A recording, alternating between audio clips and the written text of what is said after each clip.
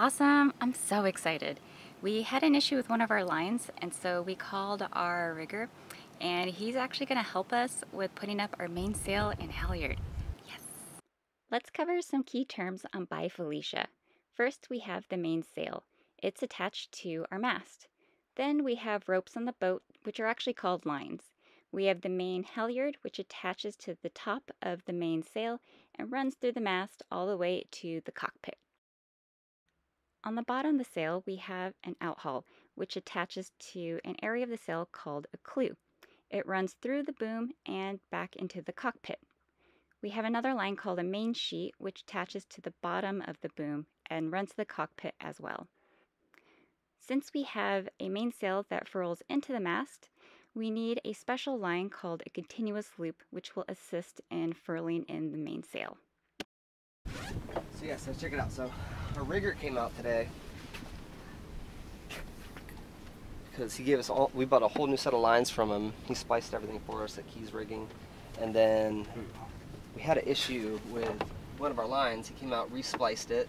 So this is a continuous loop line, so it has to be spliced on the boat. So he spliced that for us.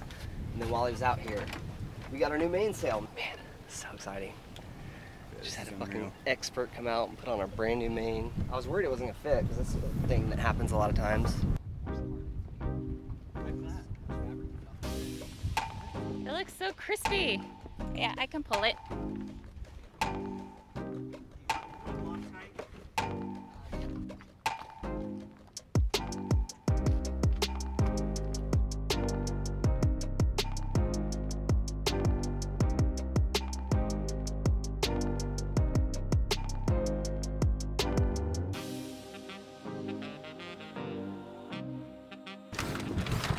So the rigger, Curt, is helping us feed the mainsail in while Matt is pulling the mainsail up, and I'm just taking out the slack in the main sheet. How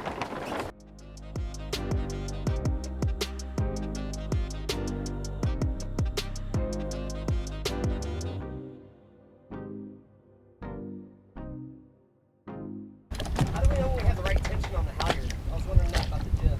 What you'll do is you'll kind of tap the luff a little bit, and when it starts sounding like a drum, you're in the ballpark. Okay, is it looking better up there? Yeah, it's in now.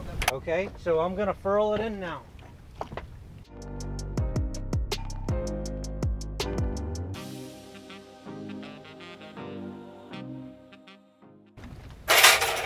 You should squirt this with some silicone spray. It's kind of not really...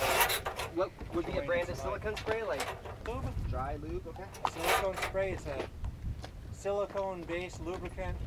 You don't want anything that is petroleum-based, like an oil. Right. You just want something dry.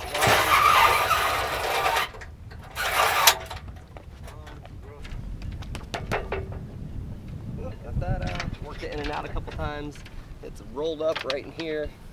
He adjusted the tension on our furler. He helped me out with this furler.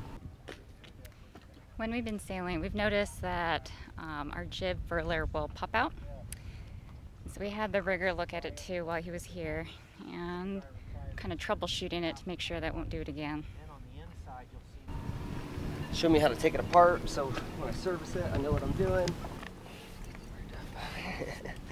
It's kind of scary when your sail's in the air and you're on the mooring ball. But we got it done. These sails, when they do get fouled up inside the mast, it's a nightmare because there's no room for air. It's tightly wound.